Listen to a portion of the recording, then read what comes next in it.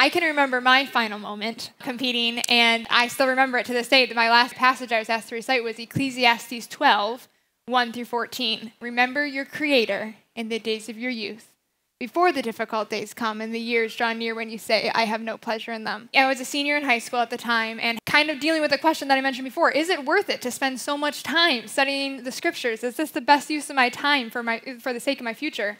And as I started reciting those words, the Lord was really embedding them in my heart. Remember your Creator in the days of your youth. That passage ends by saying, this is the conclusion of the whole matter. Fear God and keep his commandments, for this is man's all. For God will bring every work into judgment, including every secret thing, whether good or evil. And right there, I had my life mission statement. Fear God and keep his commandments. And that's what I love about the National Bible Bee, is it gave me the gift to know God's word and then to be able to have that foundation to live the rest of my life.